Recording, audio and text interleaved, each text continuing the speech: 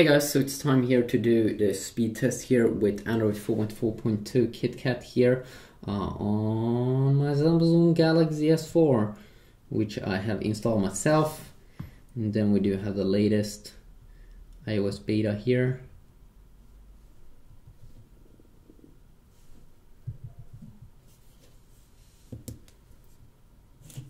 Which is some nice stuff. Wow, this one needs to go fully. My camera doesn't like it when it's not on full 100%. I'm sure why, but that's just the way it is. So yeah, let's just do this over here.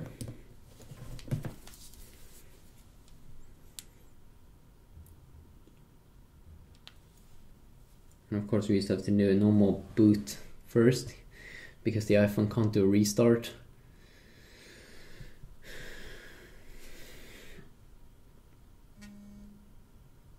Let's see, I can still see that the iPhone is scrolling around there. Let's see. Still moving. Okay, there we go.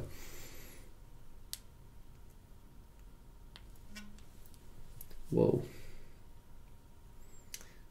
I mean, look at that. It's pretty fun when I take the phone like this. They kind of look like they are in the same size.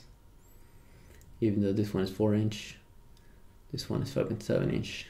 It's a big difference, but when I take one up like that,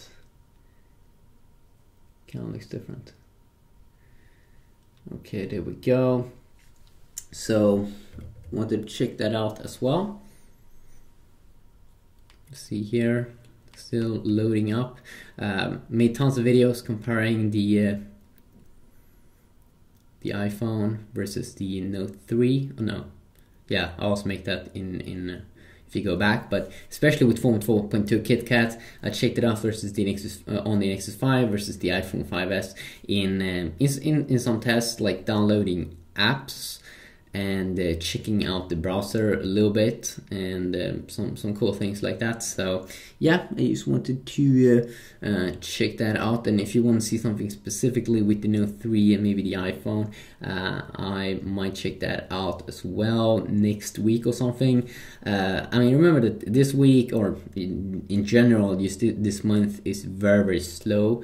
There's really not that much going on with phones and stuff, with technology. It's a little bit slow here in January, and of course that's a little bit boring, but then again it's good because you can't always have tons and millions and thousands of devices being launched every single time. So I'll be making 4 reviews also if you want to check that out on the iPhone 5 and the Galaxy Note UI update or Android update for KitKat. So yeah, quick video.